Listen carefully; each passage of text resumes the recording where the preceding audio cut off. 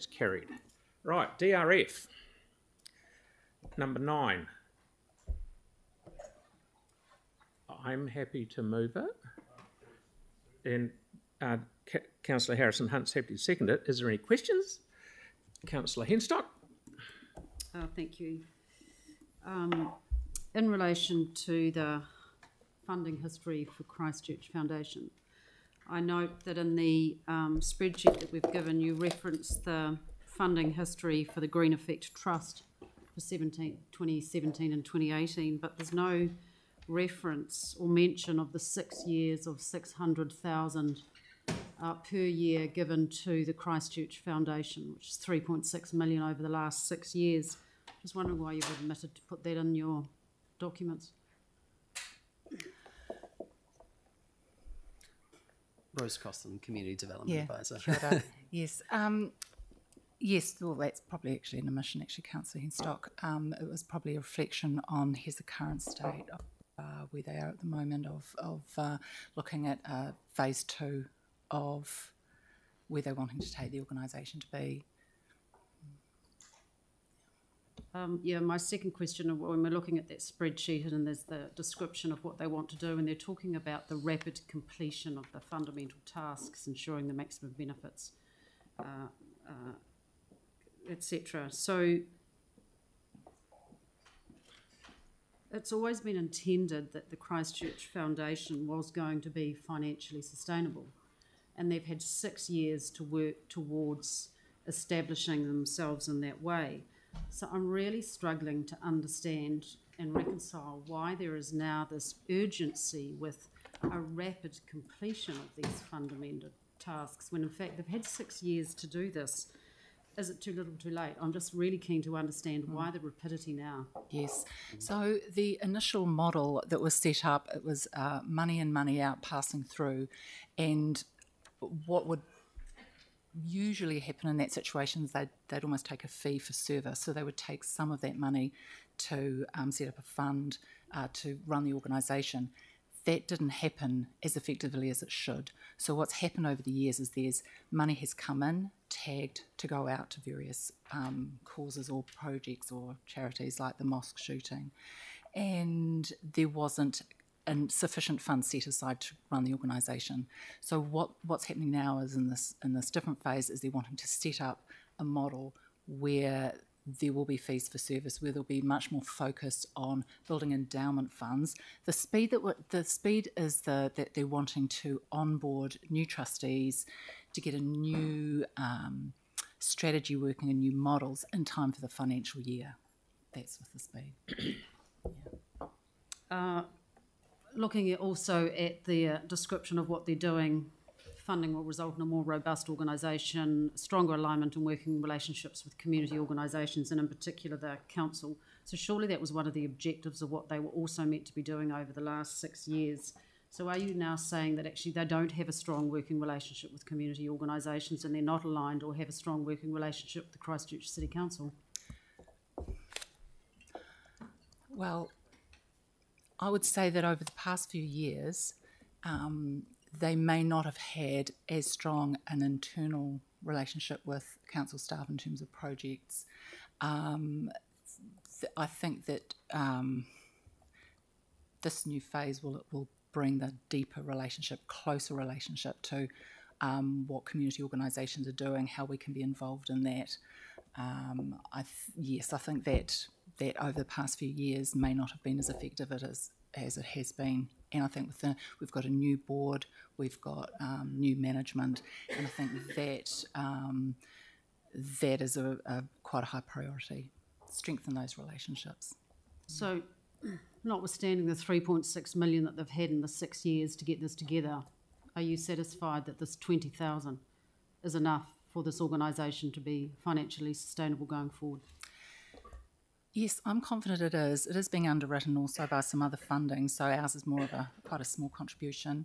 I think they're quite a lean and mean team. They have brought new board members on.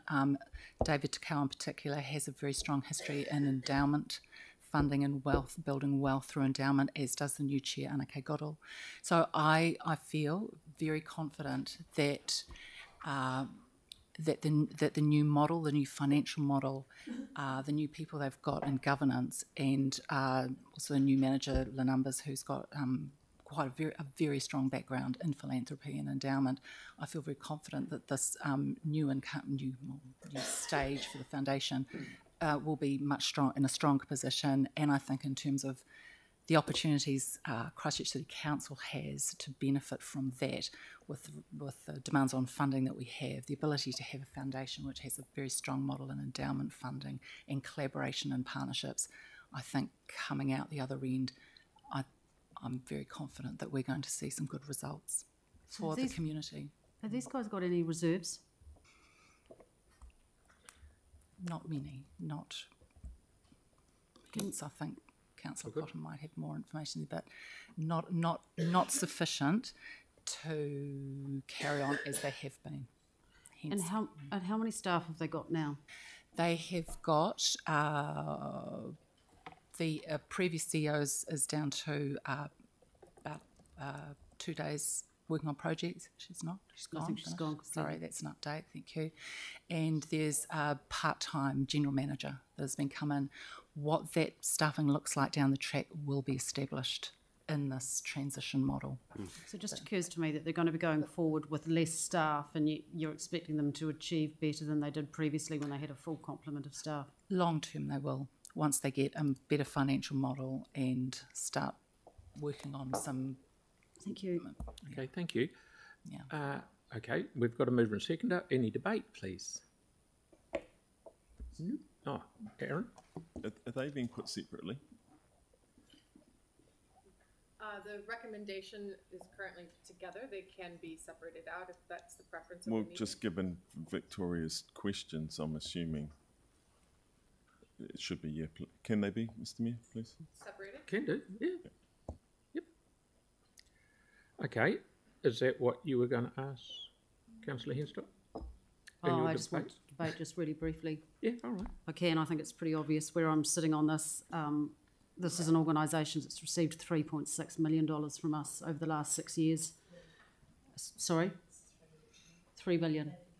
Okay, thank you for correcting me on that. Regardless, $3 million over 6 years is still a heck of a lot of money in anybody's books. And you might be thinking that this is only 20k and what does it matter? But it does matter. I think it matters. And you've got to query whether this is throwing good money after bad. They had huge numbers of staff in the past to achieve a model that was going to be financially sustainable, and they haven't been able to achieve that. And now we've got a situation where this appears to be time critical to achieve that transition when they've been working towards it for 6 years. It does beg the question of what they've been doing. I'm really struggling to support this today.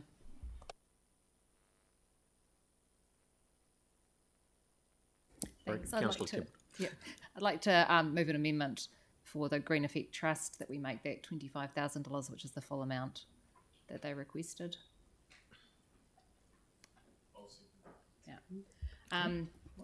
So the Green Effect Trust are better known across the city and across Canterbury as actually Trees for Canterbury.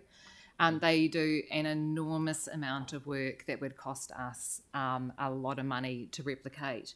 They provide a huge number of trees, shrubs and other plants for various planting activities across the city and the region. They organise planting events, all those kind of things. They're amazingly good value for the city. And I think that actually doing the full amount requested will enable them to do more of that work. And actually save us money and get good environmental and community outcomes in the meantime. Thanks. Okay, so we've got, and you're going to second it, Aaron? Yeah, I have, and I'll just quickly speak to it on, Victoria raised some really good points here around the $3 million versus the 25 grand we're going to throw into getting a ton of bang for buck as far as it comes to planting trees. There is no other way to get reforestation of our city and region without organisations like this doing essentially the majority of the work. So I fully support the point Sarah's raised and the amount change, and the other one is questionable. Okay, Councillor Johansson. I too share the concerns that have been raised about the Christchurch Foundation, but I think the time to have that discussion is through their request in the LTP. Given that they have funding or money in being held in trust, they do have, I think, some work that they need to do, and I don't want to lose the opportunity for that money to be distributed. So I'm open to giving them a small lifeline in the short term, but I think to medium long term, I look forward to us having a really robust discussion as part of that LTP request as to how things have ended up so pear-shaped and how we can look at getting greater synergy going forward. I note in particular, we also have the Rata Foundation in our city, and at the time there were discussions about maybe just having some assessment of those two organisations being one. So I don't know what the right solution is. I do support the idea of having a philanthropic organisation that is trying to raise funding. We've seen many requests from our community for council to fund lots of things, and just sometimes it feels like we're being asked to fund everything. There are other groups in the city that could also help achieve some of those funding challenges, and let's figure out the best way to do that. But it is pretty disappointing to be in this situation with the Christchurch Foundation, and hopefully we can find a better way going forward. Cool. Councillor Cotter? Thank you. I'm speaking on the Green Trust here. So this trust doesn't make money. It gets its funding to plant trees from lotteries and Rata and the City Council. And what they're applying for today is funding to help them with their administration. There are also other groups who do a lot of tree plantings. One group I'm thinking of actually is in partnership to deliver a tui corridor that runs along from out the west along the Port Hills to bring the tui in. And also that same group is working with Environment Canterbury to deliver $100,000 worth of planting a year. And that group is the Christchurch Foundation. Okay, all right. So, no more questions, no more debate. Which one amendment? Or are we happy just to put I did? I moved the original, didn't I? Yes, yourself and Councillor Harrison. Are you happy to put it in the main action? No, you wouldn't. Now, this is one of my better ideas today. So we'll put that up in the substantive. Thank you very much, Councillor Templeton, for letting me do that. Right, so I'll put this motion here we've got in front of us. All those in favour? All those against? Thank you, carried. Right. Now, was that, we would still need to vote then on the foundation on was the separate. Christchurch Foundation? Oh, sorry, yes. So yes. Okay, number 4 is separated out. So I'll now put number 4. All of those in favour of number 4, which you see there in front of you, say aye. Against? Aye. Okay, that's carried. Okay, good. Thank you. So we'll now move. What I'm going to try and do